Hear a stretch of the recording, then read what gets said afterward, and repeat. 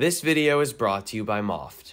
iPadOS 16 is a big deal for the iPad. It's so big, I would argue it's just as important as the launch of the iPad Pro 2018 models, which brought the hardware, and then of course iPadOS 13 brought more capability, but this redefines what this product category can do now, and it's especially amazing for students like myself, and today I want to give you a demo that reflects that. The first feature that I want to talk about is dictation, or the enhancements made to it. This is not like super exciting, but it's very, very useful. So now you can sort of be dictating, but also typing, like actively dictating and typing simultaneously. Let me show you how that looks. So I have a paper here that I wrote for a bio class I'm taking right now. So I'm just gonna make some stuff up on the fly. It's not gonna make sense, but let me just say, radiation is super interesting, and I love to write about it in a college paper. So I can stop. Actually, he's going to keep listening to me. So it's kind of hard to demo this feature because when you talk, it'll listen to you and punctuate. But when you stop talking and just type like this, like it just stops listening to you. But when you start talking again, it just continues like you never stopped. And also too, like the punctuation is more natural. So if you're writing a paper and you don't feel like, typing everything, or, you want to be more specific with your wording, you can just stop talking.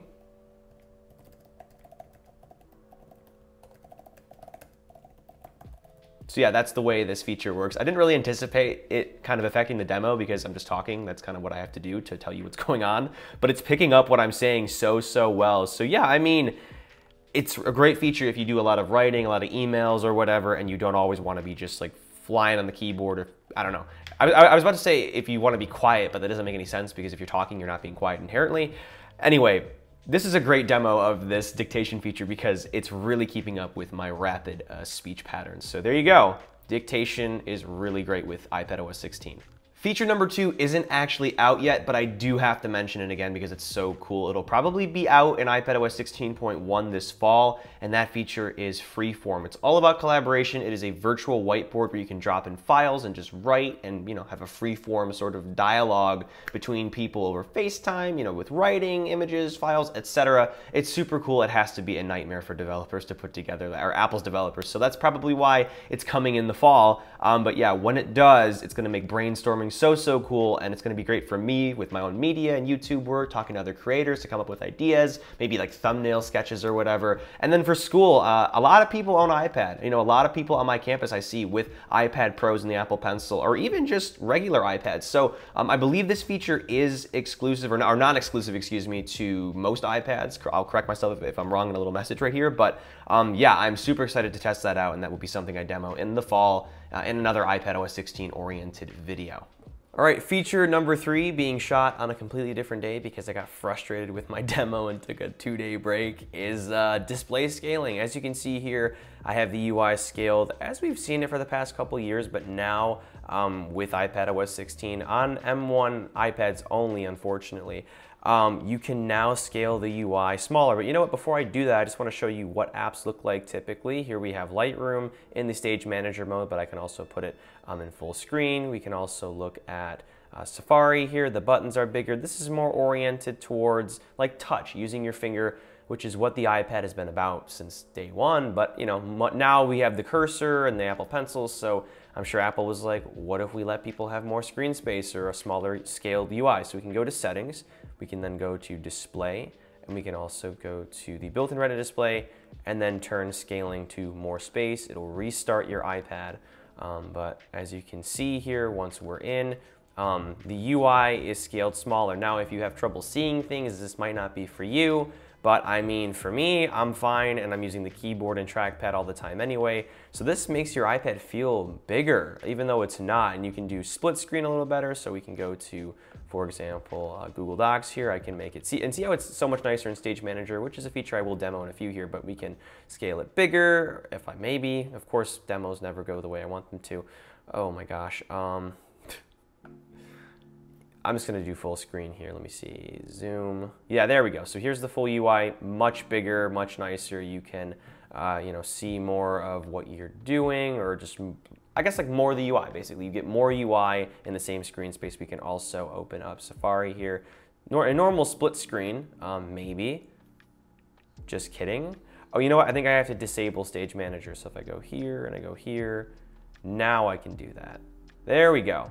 So apple.com. So yeah, like this makes it feel like you have like a 14-inch MacBook Pro, even though you really don't. It just takes better advantage of your screen space. And again, if you're somebody that can see and you don't need things scaled bigger, you might as well do it because you will have more screen space, at least virtually, to work with. Oh, and real quick, before we continue with the video here, I have two quick plugs. First and foremost to Paperlike, a channel sponsor. I use Paperlike screen protectors religiously. I really can't use an iPad without one. I don't like using the Apple Pencil on a completely glossy display, and it just makes your Apple Pencil note-taking, drawing, sketching experience so much better, so much more natural. I've always been somebody that is sort of gravitates towards paper and pencil and notebooks and such. So if you're big on that, definitely check them out. They include 2 screen protectors in the box or the packaging here if you screw up the installation. They have a great video explaining how to do that as well. Also, too, I have a brief message from today's video sponsor, Moft, and their incredible tech accessories. They were kind enough to make this video possible and send over their Snap system for iPad to check out. Their Snap case is super slim, which lets it fit perfectly on your iPad Pro or Air and is compatible with the Magic Keyboard thanks to its patented pass-through technology. It also has a great dark minimal look featuring vegan leather that helps prevent scratches and has a cradle for your Apple Pencil, which prevents it from getting knocked off when out and about or inside your bag. Beyond its great design, the Snap case allows you to magnetically snap onto their tablet stand, Snap float stand, and their Snap wall pad. I'll leave a link in the video description if you're interested in checking these out. All right, next up, let's talk about one of the big features, and that is Stage Manager here. Unfortunately, it is an M1 exclusive feature, but it's really great, and it really does redefine the way iPad works, especially with regard to external display support, which we'll talk about. But now you have a sort of windowed mode that you can view apps in here, so you can quickly switch in between them. So if I'm like writing a paper here or doing some kind of test or whatever, I can then, scroll through Safari here, read some information, just quickly work back and forth, sort of like you would on a Mac, right? With just resizable windows here, except this is a lot more neat and is more true to the iPad form factor. So many people were like, oh, I wish we had resizable windows just like we would on a Mac. But I don't know, it just doesn't seem to fit iPadOS, and Apple has always really made everybody aware that they want to keep the iPad a distinct experience. So this is the closest we're going to get, but also too, I really enjoy it. It's neat, it's organized, it is getting better, it still is under development in the public beta, but I really enjoy it, and you can have like multiple different windows open too, like 3 at once, I believe. So, there's some crashing involved, but that's fine. It's a very intensive feature, especially because you have multiple instances of apps open all at once. So it's of no surprise that it's still not quite ready. This is why I waited for the public beta to demo this, but let's see if we can open an app or two here.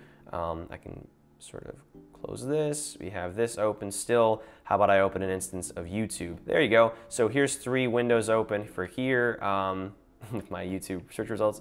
All great videos, of course, I will watch later. But yeah, this is a great feature. I'm really excited to use it in class when I'm researching, especially, or just not even researching. I don't really do a bunch of research except if it's for work. But just having the ability to switch back and forth between windows like this and resize them really, really nicely as well is great here.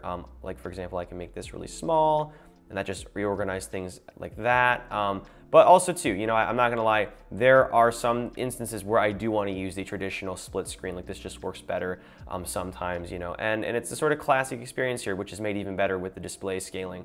But yeah, Stage Manager is definitely a game changer, especially considering, it brings external display support to the iPad, which is our next feature or topic of discussion. And finally, let's discuss the feature I was most excited to hear about during WWDC, and that is proper external display support. Is it everything we ever wished for? No, it's not macOS. There's no resizable windows, like I said, or like a truly macOS style resizable windows like we get in macOS, but we do get the Stage Manager experience.